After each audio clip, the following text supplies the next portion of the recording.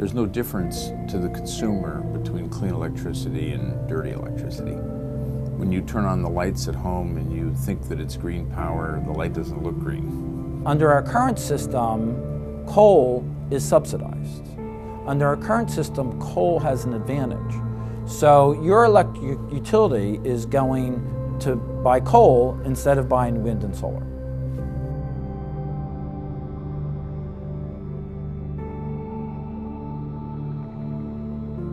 Members of the coalition are hoping to bridge the partisan divide in the name of energy reform. But in a country divided by politics, any attempt at conciliation will be an uphill battle. At the beginning of 1993, before I got to the Federal Communications Commission, my high school classmate Al Gore asked me if I would chair a committee that designed a carbon tax. You see, he's always cared about climate change and the information revolution, those two things. So I did do that, and we did design a carbon tax. It was called a British Thermal Unit Tax, and it was passed by the House of Representatives, and it was not passed by the U.S. Senate. Years and years and years passed, and then when President Obama was elected, everybody said, well, let's take another crack at that, but let's call it cap and trade. At the dawn of Obama's presidency in 2009, environmentalists across the nation eagerly anticipated a breakthrough for cap-and-trade legislation. A cap-and-trade program would have issued permits for greenhouse gas emissions, over time lowering the amount of emissions allowed, and encouraging individual businesses to buy and sell permits from one another according to the demand. The Waxman-Markey bill, written to facilitate the cap-and-trade program, was passed by the House in June 2009. The bill never made it out of the Senate. What happened in the last Congress was there were bills proposed to really set up a cap-and-trade system to deal with climate change. And essentially what that means is that people were trying to raise the cost of carbon. Early on, the Republicans on our committee said, we will vote no on everything. We cannot deal with you. And that was a decision that their leader, Joe Barton, made and said we cannot vote for this bill. It was unfortunate, frankly, because some members on the Republican had very good ideas about renewable energy issues. Many of them had actually supported renewable energy standards in the past.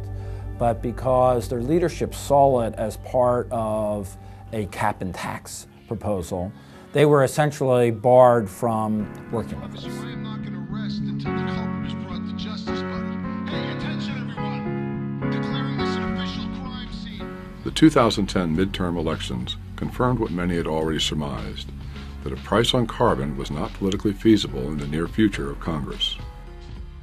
I remain convinced that comprehensive legislation, that cap and trade coupled with renewable energy is the way to go. The economist in me and the policy wonk in me sort of tells me that that's the way to go. The system isn't ready to accept that.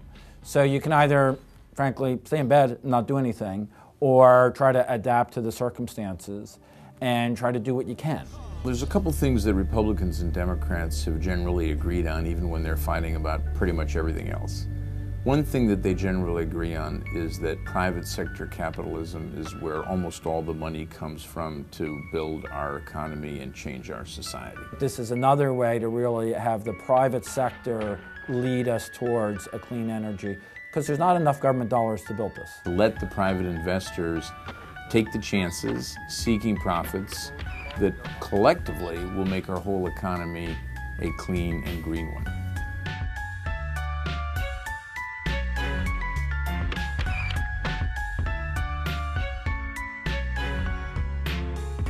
My first job out of business school was in the solar energy industry, and I was really excited about solar when I was a kid, and I sort of kept that. That it brings about its own existence. Enfranchising people to take control of their energy future has a bigger impact than we realize, a bigger impact for those people than they realize until they really get into it.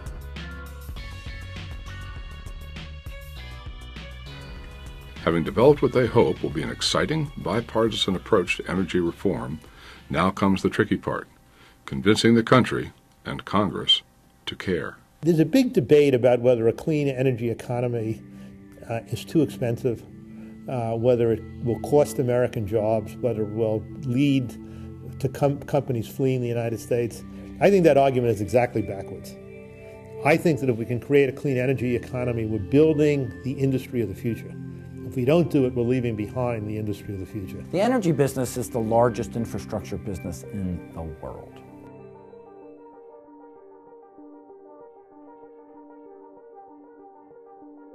You can't be a strong country if you depend for your energy supplies on somebody else. And you can't be a strong country if you've got a backward energy system compared to the rest of the world. This is a remarkable, stunning statistic. The word China appeared 20 times more frequently than the word Afghanistan in political ads in 2010.